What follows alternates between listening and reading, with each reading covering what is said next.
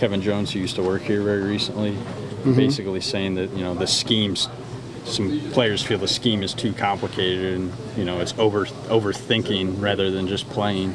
Wow, when that happened? Today? Oh, wow. Do you feel that way at all? I ain't know nothing about that. No, I feel good about it.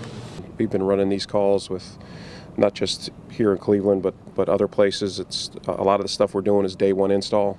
I think guys start to press and search for answers, and if that gets into their head and they feel like they're thinking too much, but we try to declutter defensively. You simplify it. You break it down to win your one-on-one matchup. How angry does it make you guys when the run continues to be a problem, and how? We be pissed. We be pissed. Like I said, we just gotta stay solid, continue to work together, continue to work hard.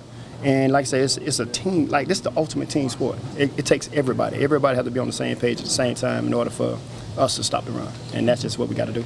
Pet says that you guys, in terms of the run defense, he needs to. It has to be a want to, and if it's not a want to, you guys are going to get embarrassed. What do you make of that? Hey, well, keeping it 100. That's how I make it. That's real. That's week in and week out. If you ain't got the will to do it, you ain't gonna do it. So you know, we gotta come together and just make it happen. That's all. Do you think you guys have enough will to do it? Our moxie is never questioned in this locker room. Period. We got too much swag. We got too much pride.